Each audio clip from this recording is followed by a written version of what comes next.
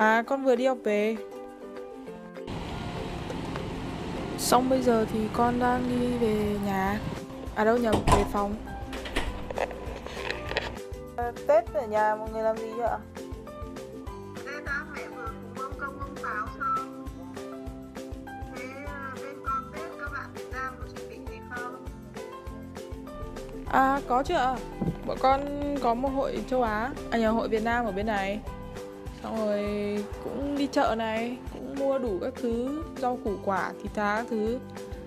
Xong rồi về nhà một anh ngồi tụ tập ăn uống, nói chuyện đấy thôi. Cũng vui phết. Ôi, Tết thứ mấy rồi? À, chị đây hả? Tết thứ 5, thứ 6 rồi đó. ôi. Đây Tết thứ mấy cậu ở đây rồi? Thứ tư. Cái nhà hả? Chị cũng có mấy cái này nè. Tết thứ 3. Đây là Tết đầu tiên cậu ở đây đúng không? Tớ cũng thế. Tết này thì Kiên nhớ nhà không? dễ được không đó ha? Có bèn chưa? Nhớ thèm đồ ăn. Không, nếu mà không ai nói gì thì không nhớ đâu, mà ba mẹ gọi điện qua con sẽ nhớ.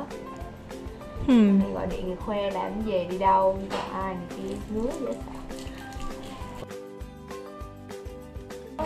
Chúc mừng Tết vui vẻ. Đâu này rồi mẹ ăn.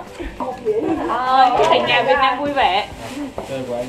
Chúc mọi người năm mới, năm con gà, sống vui khỏe.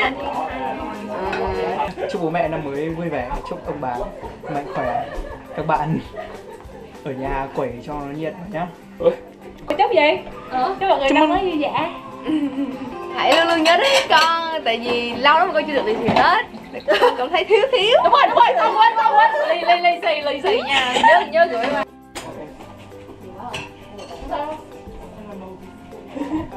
Một. Thay mỗi đầu. Thế còn mày thì sao? Thì tao cũng nhớ nhà. Học cái này thích mà. Với cả học cho tương lai thôi, học cho về sau. Thế thôi.